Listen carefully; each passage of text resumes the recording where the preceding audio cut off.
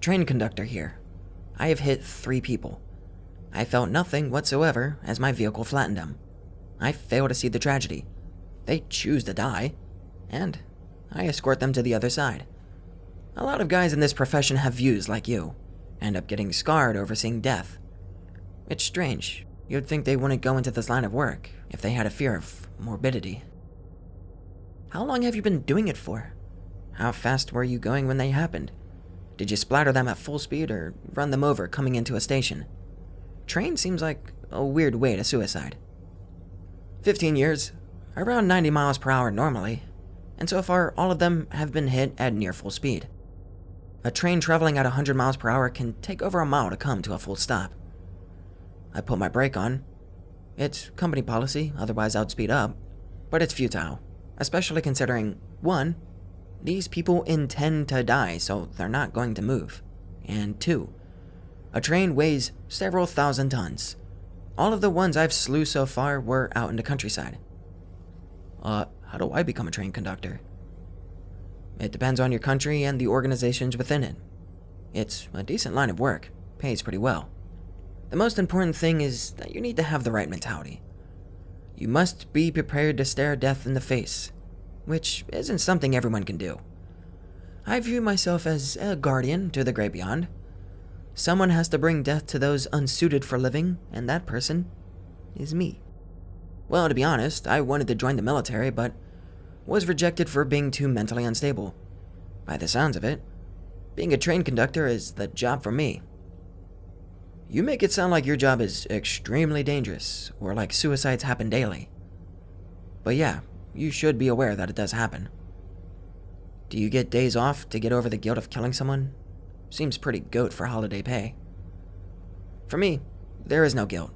But yes, almost all rail companies will typically give drivers paid time off to allow them to recover from psychological trauma. I laugh at the prospect. This is part of the job and should not be considered as unexpected phenomenon. I have always turned down time off on the 3 occasions. I wouldn't even report the casualties if I didn't have to. It is a good career for those suited to it. I wish you good luck. Well, it isn't dangerous for us, the driver. Incidents which damage the train are very rare. Even more so nowadays because of improved safety and collision systems. When I've terminated people on the track, Jesus, I haven't ever feared for the safety of the train or the passengers.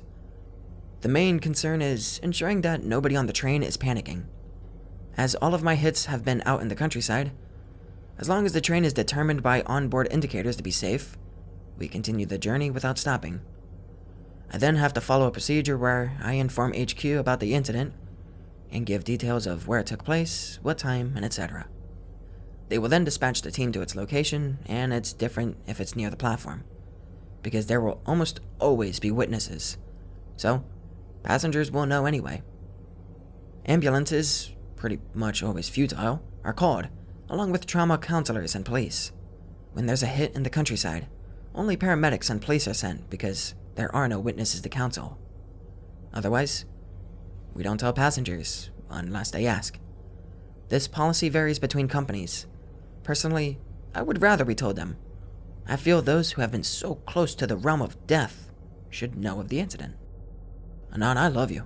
Anyway, since the train normally just keeps going, is there ever issues of blood splatter on the train?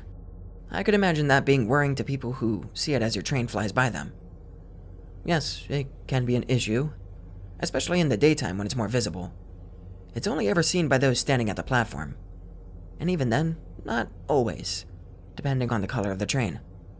Blood on a brown train won't be that visible, but if the train is white or blue, then it will be pretty obvious, even more so in direct sunlight.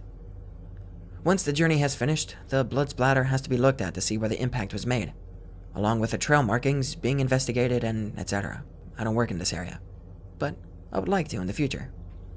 Once this information has been logged, it is then cleaned off. If it has dried, it will be painted over. Personally, I think trains should be painted red from the start, utilizing the blood of the fallen. I feel as though train driving is an easy job. Am I right, or am I full of shit? Could you kill a whole elephant? Different people's experiences will vary, but once you get used to everything, it is pretty easy. As I said, the main thing you need is the right mentality. And I would probably think I was hallucinating if I saw one. There aren't any in this country. I believe my train would stand victorious. A tactical speed increase should deter the beast. Elephants are huge animals, but a modern train will obliterate anything that stands in its path.